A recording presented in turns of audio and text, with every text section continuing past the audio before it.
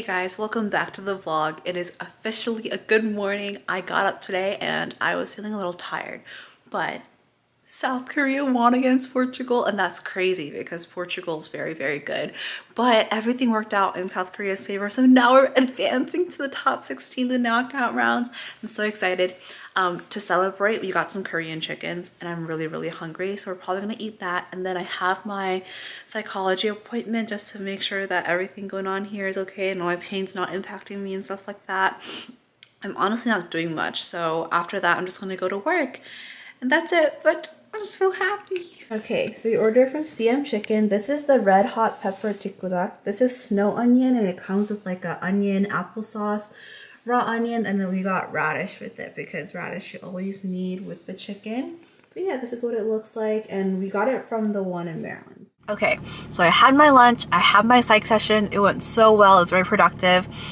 And before I headed to work, I wanted to share some things that my psychologist said that were really relatable to me, so maybe you can help some of you. First, with emotions, you do not have to be very black and white with them. You do not either like ignore and suppress them or completely sulk in them. There's a nice middle ground where you can learn to work through them but still be productive and make sure that you use those lessons in your future. So not just completely throwing them to the back of your head or just completely not being able to get over it. The second thing he said was that thankfulness and gratitude is a very, very powerful drug. And what he meant by that is, yes, positivity is great. And in dark, heavy situations, positivity is a great way to turn that thing around and to change your mindset. But oftentimes, it's very difficult to just straight up be positive and have no kind of foundation from it to be so positive. But when you're thankful and gratitude and find the small things that make you feel that way, that builds up exceedingly. And I've experienced that so much. Like, for example, my long hospital stay was characterized by confusion, anxiety, fear, and pain, right? And obviously I'm not going to throw this in the back of my head because they are all emotions that I have to deal with and I have to learn to work through. But I do not sulk in them. Within those dark moments, I had moments of extreme gratitude. Like I said, to my nurses, technicians, my parents, family, doctors, all those people. And once I started focusing on all those positive memories and all that sense of gratitude, that is what was characterizing my whole experience. It was no longer fear and sadness. It was more of thankfulness, positivity, love, kindness, and caring sensation. So I just wanted to share that with all of you. I am late to work and I have like no gas. So I'm gonna run to work. After work, I need to get gas and then I'm gonna come back home. Alrighty, I'm off work now. Okay, can you even see me? I don't know. I'm a sweaty mess. It was kind of busy today and it was my first appointment with a dog that was put to sleep. It was kind of sad, but the owner was super sweet. She had been alive for 16 healthy years, and so she thought it was time to say goodbye. So I very much respect that decision. I'm just a little worried because I hear that during the holidays, a lot more people put their pets to sleep because they get new ones and they're ready to start fresh. But I hope there aren't too many because it's so sad, and it definitely is difficult to see. When I passed by that dog that was put down and she was just resting in her room, it was worse for me than when I worked in an emergency room and I had to see so many more horrible incidents. I don't know what it is, just animals have such a pure soul and it just really gets to me. But I only have 16 miles left on my car and I'm still not gonna go to the gas station because it's late and I'm hungry. I'm probably gonna stop by tomorrow, but I'm just, wow, I'm kind of sad. I'm glad that she had a happy life though, so I'm gonna head home real quick and eat some food. I am so hungry, but first, washing our hands. I have been so hungry since like, let's see, like 5 o'clock. And the funny thing is, I don't even eat that much, and I can't eat that much. It's not that I don't try to, but I get hungry really, really quickly. But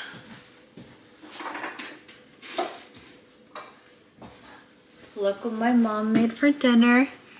This is called kimbap. It's not sushi, it's kimbap. These are traditional Korean rolls, and a lot of people do mistake them for sushi, but they're different. But anyways, I was gonna have this, but I don't want to just have that. And this goes really well with this dish called tteokbokki. It's like spicy rice cake. So I'm gonna see if we have some pre-made packages from Lotte, which is the Korean mart. I don't know where it is. I gotta call my mom. I feel like a baby sometimes.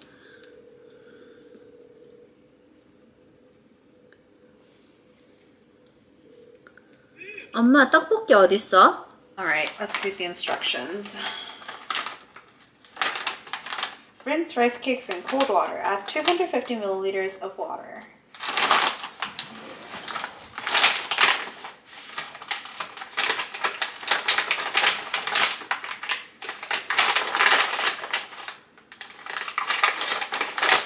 I feel like so much of this channel is going to become about food, and I have no issues with that. So as you can see, it comes like a little plastic container. This is the rice cake. These are all like the veggies. And then this is the sauce. So first things first. I'm gonna get a bowl, fill it with water. I usually do it with cold water.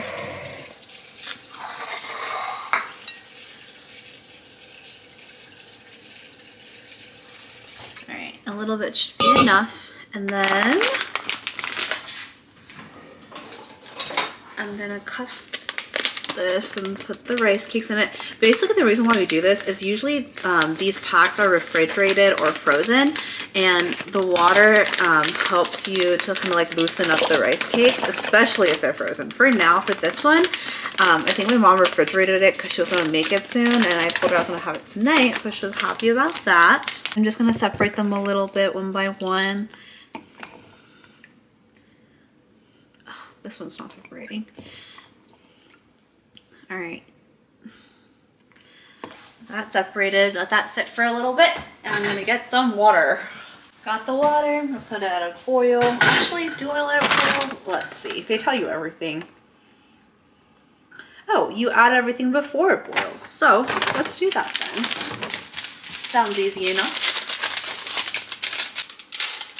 Let's put the little veggies in, and I'll show you what it looks like once I put everything in. Honestly, this is not the healthiest choice for dinner, but you know, I worked hard, so I think I deserve something a little extra today. You know, life is about eating the food you enjoy. I'm in this like treat yourself era of my life, so we're gonna go ahead. I like to squeeze all the extra sauce out. Now I drained all the water from the rice cake, and I'm just gonna add it to this pot. I'm so excited, I'm so hungry.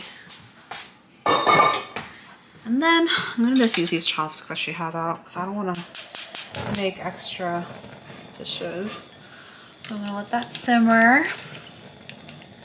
So that's what it's looking at right now. It looks very watery, but it's gonna get thicker.